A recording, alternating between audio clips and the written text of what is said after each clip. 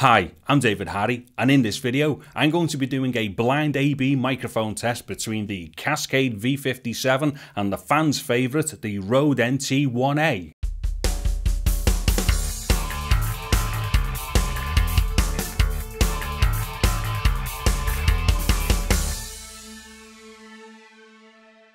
So the reason for testing both of these microphones is because for a long time now I've been seriously wanting to get hold of an NT1A. And just a quick shout out here, this is my good friend David Hutchman's NT1A, which I keep borrowing all the time. Hutchie, seriously, I won't ask you it again. You can have this back in your editing suite so you can do your VOs and stuff without the harassment of me wanting to borrow your microphone. But the thing is, I really like the NT1A. And when I listen to it in isolation, I think it sounds awesome. People complain about the 1A against the 1O, it's dead bright and all the rest of it. Whatever, you know, that's just down to personal taste and preference. The truth be known, a lot of these microphones where people go, yeah, well, you know, they're very flat, as in not the NT1A, but the NT1. I mean, not that I've tried the NT1, but quite often when people kind of refer to something as having a flat frequency response, sometimes I just think, that sounds dull. But then again, my ears are knackered over like 30 years of doing music production and stuff, so maybe all the top end's gone in mine, so maybe the NT1A sounds great to me. So with that whole thing about tonality and frequency response and stuff, it's really important to pick your microphone correctly for your own voice. It's all well and good listening to people like me on YouTube going through stuff, and especially with A/B, and because, you know, you can kind of compare two things. But the problem with this, as it is with every single video on YouTube to do with microphones, is you don't know what my voice naturally sounds like, as you don't any other person's on YouTube. So there's a huge problem there. I mean, I'm not saying don't watch mic videos, do you know what I mean, because they're all useless because you don't know the person. But, you know, there is a lot of truth in not knowing the person's voice who's talking. So you don't know what my voice naturally sounds like. But this will give you an idea as the differences between the pair of them with my voice. Now, let me just kind of briefly describe my voice if I can. It's not very bassy. I have a fairly annoying kind of like peak around maybe 2.5K in my voice. I'm also quite sibilant as well. So them kind of things there about my voice don't lend themselves particularly well to a lot of microphones. And to be honest, even on a flat microphone, if I get, you know, within a certain distance, I will kind of go into sibilance and stuff and all the rest of it. So that is something else that you really have to bear in mind with these things as well when you listen to stuff on the internet, is the fact that you don't know that person's voice. So with all that said, and before I start losing the few subscribers that I've got, and other YouTubers who might do microphone video tests might turn around and go, no, what's that mad scouser doing? He's just opened Pandora's box. We'll carry on and get past this bit. So despite everything that I've just said there and the obvious futility of not being able to gauge a sound correctly because you're not familiar with the source material unless you've heard it in the real world, I'll just carry on anyway, because despite what I've just said, you know, this is two different microphones. So at the very least, we will hear or potentially hear differences between them. So that is one thing you can do with sources of audio where you're not familiar with the source audio, as in me. What you can definitely do though is potentially hear the differences between two microphones. So maybe this test isn't as futile as what I've just led you to believe. So a bit of technical detail about the microphones and the test. Both of these microphones are usually referred to as large diaphragm studio condensers. So basically what that means is both of these microphones have got capsules in which are roughly 1 inch in diameter.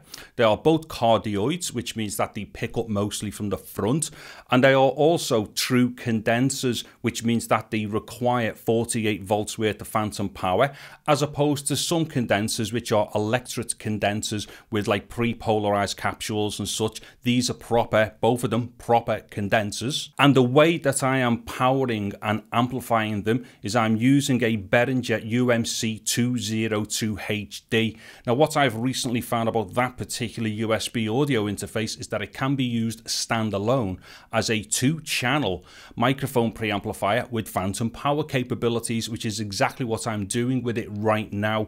So what it is, I've got it powered by a battery as well, just so I can try and eliminate as much kind of earth issues and such and all the rest of it. And the microphones themselves as well are kind of like positioned kind of roughly thereabouts, you know, similar. I mean, I didn't get a ruler out or not, or a laser to try and work it all out, but basically, you know, they're in the same plane, same angle, same height, all that stuff. Or more importantly, the capsules are, from your position, they may look a little odd, but what it is, they are roughly the same position for the capsules, and they are thereabouts the same distance from my voice. And both of the microphones have got mesh shields on them, and I personally find that these kind of like don't interfere as much as say a foam filter would do, or even like a dual layer nylon popper stopper and whatnot. So basically these are only here to try and not impede the EQ and tone as much as what other filters might do, and also to help reduce plosives because I'm quite close to the microphones.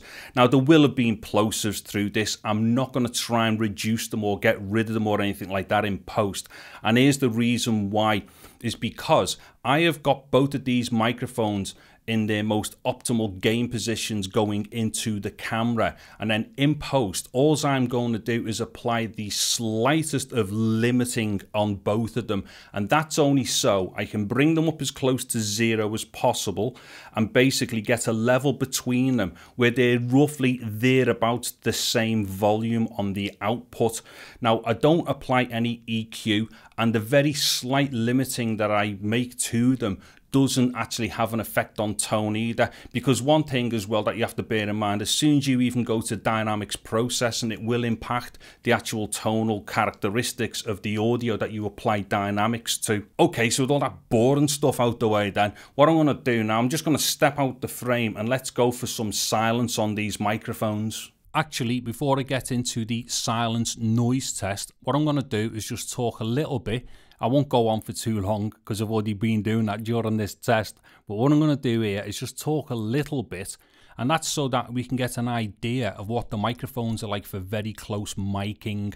Now, this might be the kind of thing that you may want to do for podcasting or even voiceover stuff, like, you know, stuff off camera. So this will give us a really good idea as to how both of these microphones sound like this. Now, the other thing to bear in mind, I have now been able to drop the gain considerably lower because I'm a lot closer. So what I'm going to do now, when I go to the silence test, what's going to happen, the first one is going to be in the high position, and that was from the daytime.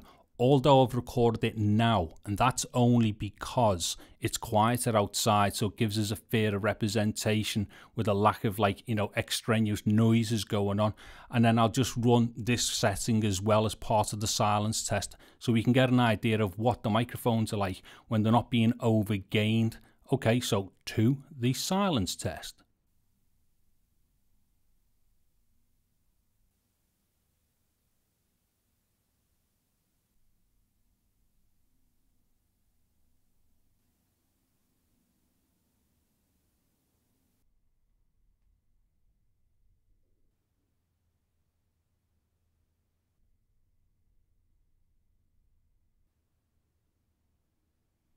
Okay, so I'm going to reveal which microphone was which, although you may have got this during the silence section because one of them is definitely a bit quieter than the other, and the quieter microphone and the one that's been microphone A during the test has been the Rode, and microphone B has been the Cascade V57. Now, I know there's going to be a bunch of people out there who are thinking to themselves, hold on a minute, Dave, you're doing microphone testing in your living room. Surely that's not the best environment for doing such tests. Well, you would be absolutely correct. But what it is, I do these examples and tests of like microphones and cameras and such indoors and outdoors in environments where like the vast majority of people will be likely to be recording, and they are not going to be professional typical environments. So hopefully what I'm doing here is giving people like an idea of stuff of how these types of things respond in the typical environment that most people actually use them. Because I'm going to go out on a limb here and suggest that the vast majority